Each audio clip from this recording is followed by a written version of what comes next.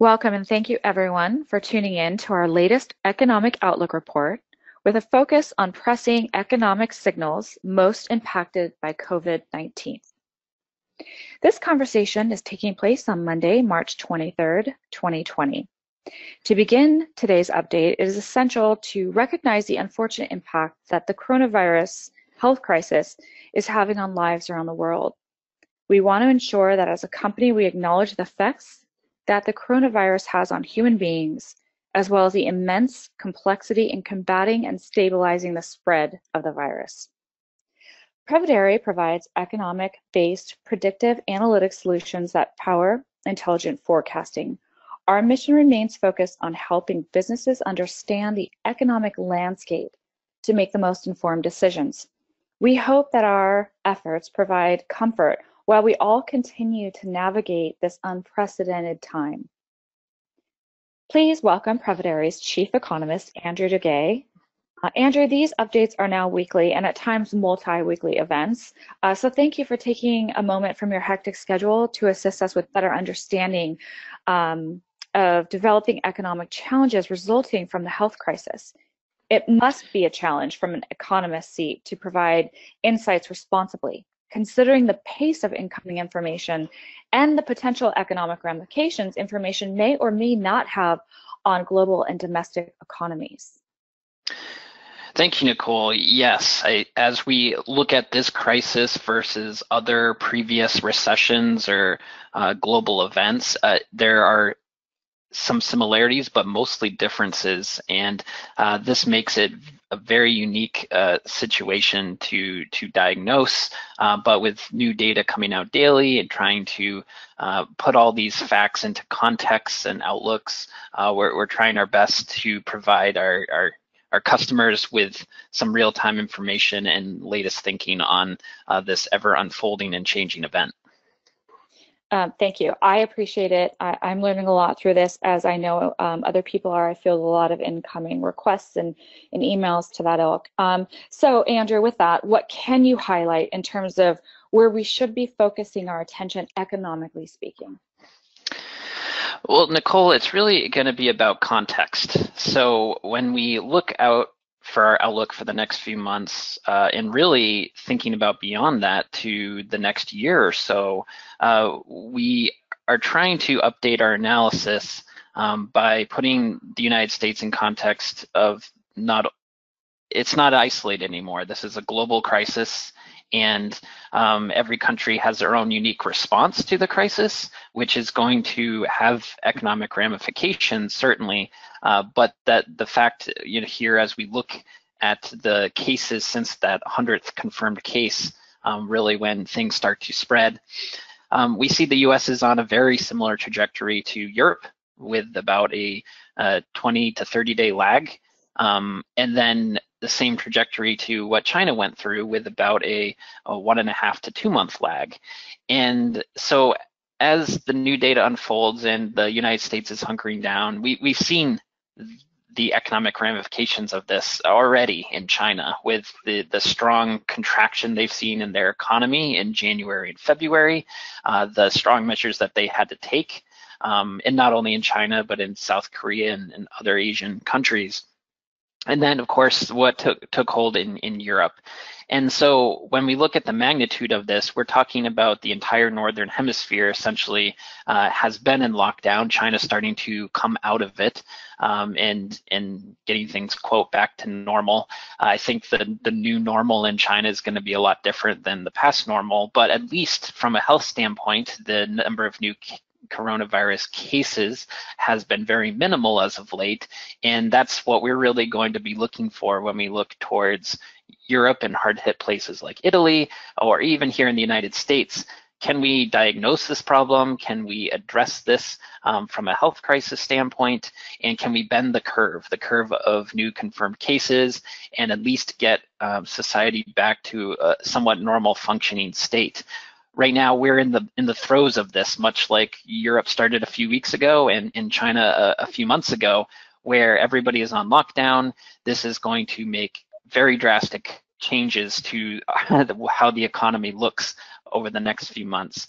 And we all know this is true, despite the real lack of traditional economic indicators to signal this type of downturn. Normally, you can look at a series of leading lagging indicators, such as even the last recession.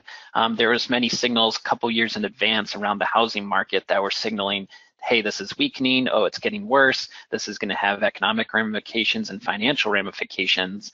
With this, it really starts more as a shock, right? And a statistical anomaly, if you will, when you look at a 100-year time span. However, the economic ramifications are not going to be just a simple blip. And with the initial thoughts of a V-shaped recovery should really be set aside at this point, and we're really looking at an extended downturn with more of, I would call it a U-shaped recovery, where this is going to leave a mark, right? Businesses are going to suffer because of this. The global economy is going to suffer. And so what we need to do is put this in context. When can we see recovery? How strong will that recovery be? And that's a lot of what we're looking for. I think as we talk about the path forward, what's going on in Asia and the fact that we're seeing some control in South Korea and in China means that there is light at the end of the tunnel, that as a society we can get back to normal. However, there are going to be severe financial and economic consequences to this downturn. I think this will be mostly felt in the second quarter of the year. However, those effects are going to linger on into the third and fourth quarters. In the US, the data is lagging behind. Normally, we can rely on either a monthly report on new jobs or even the weekly reports on jobless claims. But even then, the pace of those data releases are not fast enough for us to measure how bad, how severe this is going to be. So we need to look at alternative sources. And fortunately, in a world of big data, there are lots of alternative sources out there. And for instance, we have been kind of keeping track in real time of the magnitude of this by looking at Google Trend searches. If you look at the Google Trend search in the United States for the term collect unemployment, what you see is that there's been about a 20x surge in the last 2 weeks in searches for unemployment. We've heard anecdotal information from multiple states, New York, Oregon, Ohio being some of them, that their websites have been strained because of the amount of people going on and looking to file for unemployment. When we look at the total US weekly jobless claims, it comes out on Thursday, and so all we have is information from a couple weeks ago where there was a 70,000 increase versus the week prior. But the key is going to be what happens with this Thursday's report. It's going to be a bad one. If we look at the historical context of this, is what we're seeing is that unemployment is going to rise at a rate that we have not seen in history, essentially because of the essentially shutdown of most of the services sector in the US economy. Little tidbits come out from different states, and you can see here the scale of what's going to happen for unemployment in just 1 or 2 days. You're seeing anywhere from Kentucky 9,000 claims on a Tuesday versus a normal day is 300. So when we look at that for that longer historic context, what we're seeing is there's going to be a significant ramp up in unemployment. Businesses are going to have a challenge in being able to stay afloat, and we're going to see some real near-term pain. Of course, there are fiscal and federal responses to this, and the Federal Reserve has come up with basically a blank check to try to stimulate the economy through monetary policy and the means that they have available to them. And I think it's necessary, right, to some degree that the federal policy and fiscal policy step in a time like this to try to mitigate the blow. This is still not going to mean that this will be painless as we move through this. And already we're talking about estimates of GDP in the second quarter being double digits down versus year-ago levels. So given that context, I think when we talk to our businesses, we're really trying to focus on, what's the second half of the year going to look like? How long will this this downturn last. And what we see now as we're looking out to the second half of the year and even starting to think about 2021 is that there's going to be multiple new paradigms, right? When the consumer has changed drastically. We entered this time with record low unemployment and near record high consumer sentiment. Consumers on average were happier than they had been before, according to most surveys, and unemployment was lower than it had been before. And we'd been running about 10 years since the previous recession, and overall in a somewhat healthy place here in the United States.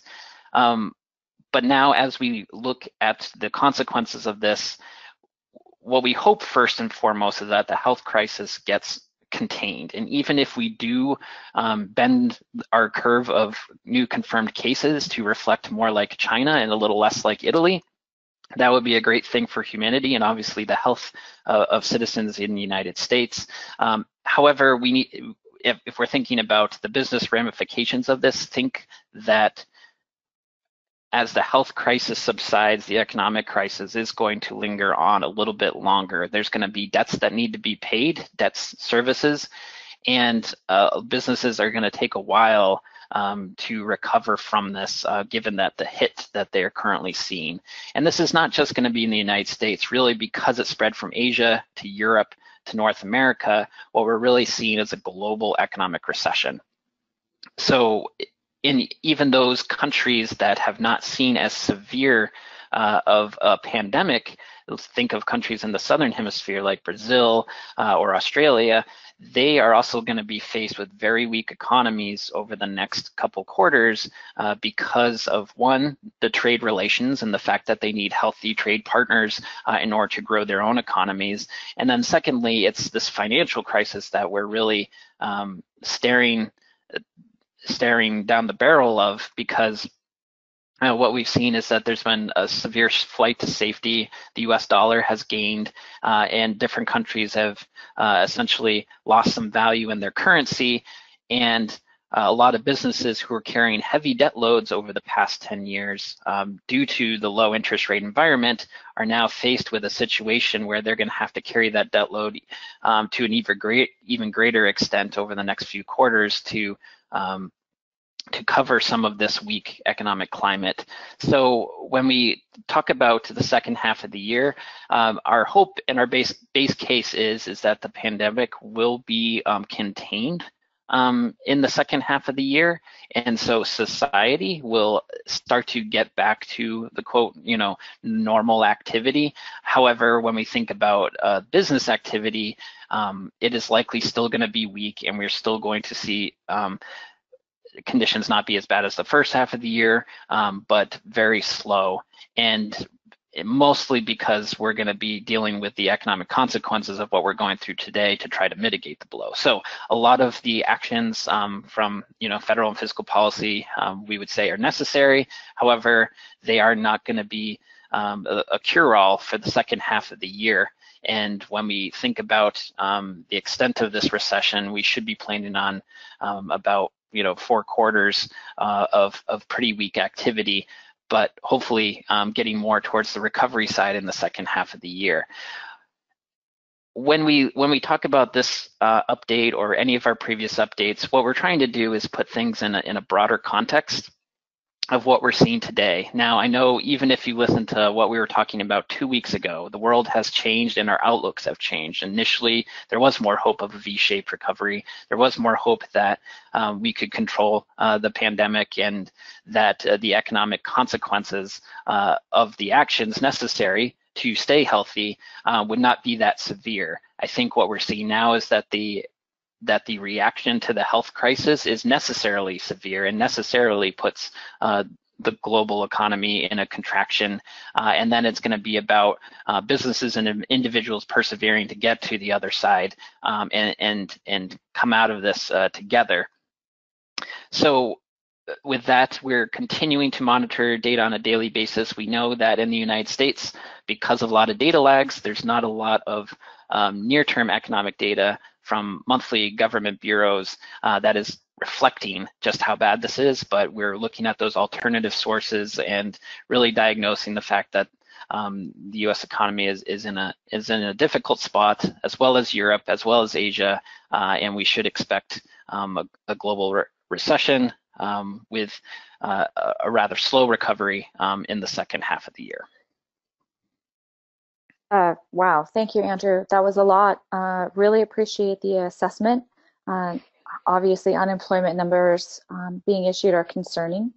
You also mentioned federal contributions that are being made, debt load, recessionary contraction globally felt throughout the rest of the year. A lot going on, and we're really awaiting to see the real world effects here. Andrew has already agreed to come back and provide an update on some of these items listed. So thank you in advance, Andrew. We will be in touch as that report is made available. This concludes this economic update. Our thoughts are with all of you and your families, as well as the many scientists and healthcare providers working throughout this health crisis. Stay tuned for our ongoing announcements, as we will be following up updates as there are developments. Should you have any questions for our economists working on the changing landscape, please feel free to contact me directly, and I will forward your inquiries to the proper party. Thank you, everyone.